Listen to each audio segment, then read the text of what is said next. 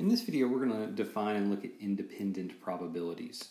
And so what we have is we have compound probabilities, or specifically within compound probabilities, we're going to do independent probabilities today.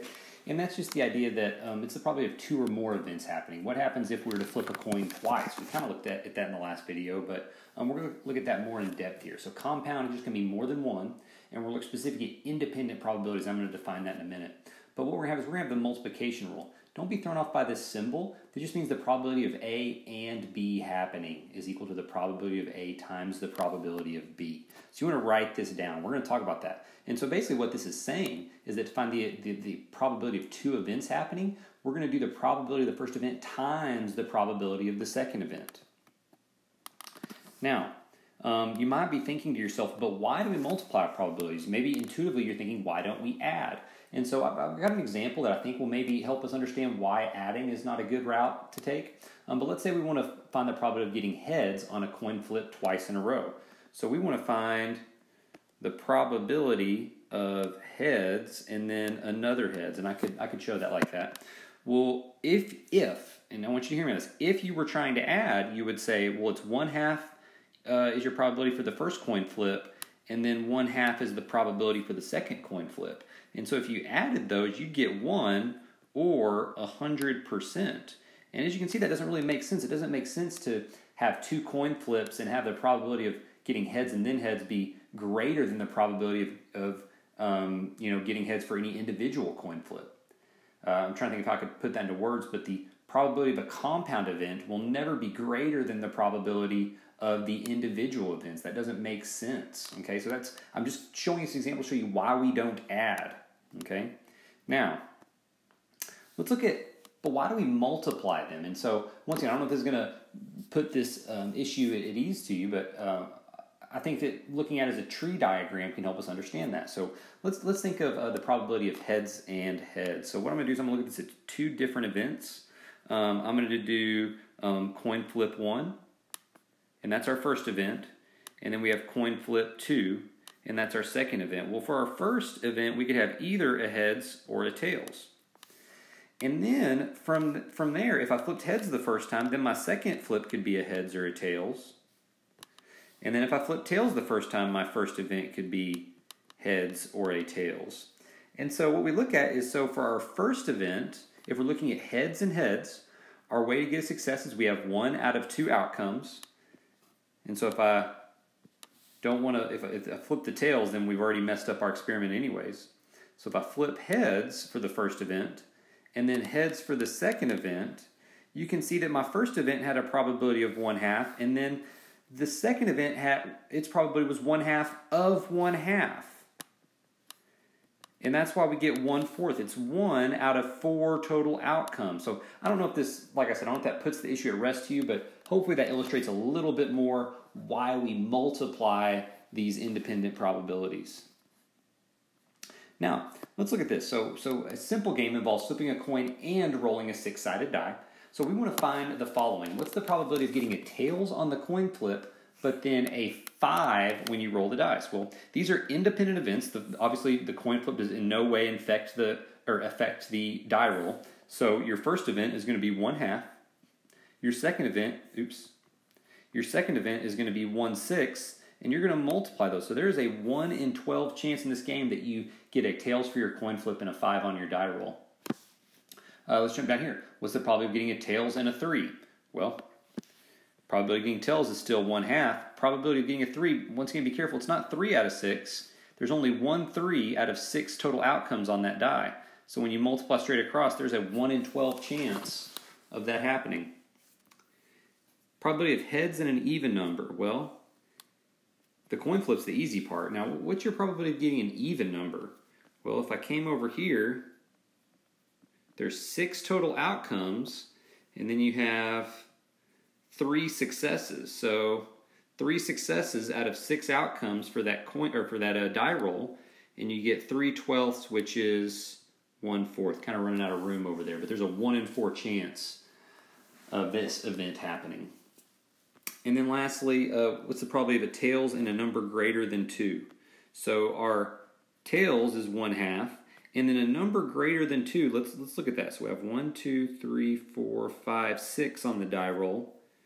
Any of those 4 outcomes would be a success there. Those are all numbers greater than 2. So if I multiply this by 4 over 6 and multiply straight across, we get 4 over 12, which is 1/3. So it looks to me like out of all these different experiments, it looks like this one has the greatest probability of happening right here. Now, before we go any further, we're about to do a lot of these probability questions deal with decks of cards. And so a lot of times kids are not familiar with decks of cards. And so I want you to see this and be familiar with it. There are 4 suits. 2 of the suits are red. 2 of the suits are black. Okay? Know the 4 suits. You got hearts, diamonds, clubs, and spades. And then within each suit, it goes from ace all the way to king. The jack, queen, king are what we call face cards. Okay? So there's 3 face cards in every suit. The jack, queen, king. There's 13 cards in every suit, and there's 4 suits. If you don't know that, if you're not super familiar with the deck of cards, write that down. Now, what I want you to do is basically try these on your own. And so it says using a standard deck of 52 cards, which I just kind of explained to you what that was. If you draw a card and then draw a second card after replacing the first card, and that's really important with what we're doing today. We're going to talk more later about why that's important. But for now, know that you're drawing the first card out, putting it back in, and then drawing the second card. So let's find the probability of drawing an 8 and then an ace. Okay? So whenever we look at this, if we draw an 8, okay, there are 4 8s in the deck. There are 4 8s out of 52 cards because there's 1 in each suit.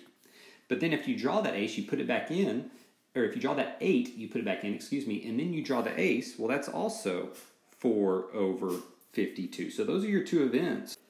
And so then as we've established, you want to multiply those probabilities. Whenever I multiply straight across, you get 16 over 2704, which would simplify. If you wanted a simplified fraction, that would be 1 out of 169. And you could just punch that in your calculator if you wanted the decimal or the percent there.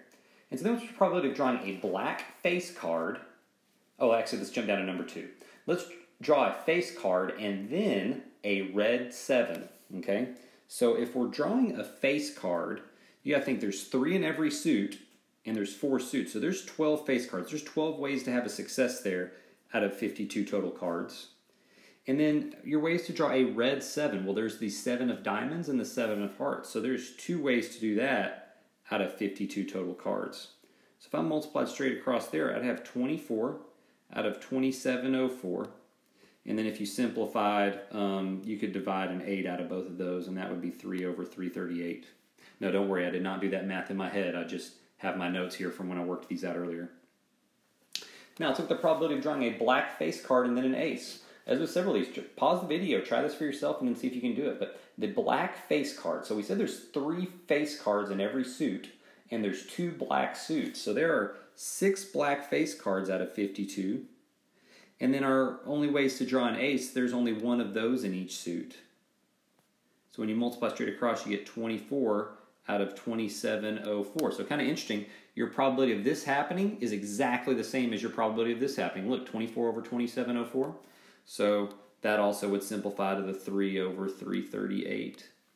And then last question, on this slide at least, it says the probability of ace, and then an ace, and then a jack, okay? So you draw your first ace out. There's 4 of those out of 52, but keep in mind, then you replace it, right? I want to emphasize this. Then you put it back in. So then your second draw is going to have the exact same odds to draw another ace. And then you put it back in. And then your third draw to get the jack is kind of the same thing. There's only 4 jacks in the deck as well. So whenever you multiply that straight out, you're going to get 64 in your numerator, 1,40608 in your denominator, and if you want to simplify, 1 over 2197. As I said earlier, you can throw these into the calculator and get the decimals or the percents that go along with them. Now, that's all the math we're going to do. Let's recap. I want to recap a couple things. Independent events. The multiplication rule from the previous slides works only if the events are independent. Okay? And what that means is that 2 events are independent if the result of the second event is not affected by the result of the first event. When we did the coin flip, the first coin flip does not affect the second coin flip. When I do a coin flip, it doesn't affect the dice roll. When I draw 1 card and put it back into the deck, that does not affect the other one. So know that these are all independent. Later, we're going to look at events where the first event affects the second event. Okay? Oh, and there it is. For example, you flip a coin, the first coin flip does not change your odds for the second coin flip. And if you draw a card out of a deck and replace it, the probability of the second drawn card does not change. And so, and then a reminder, there's your rule for it.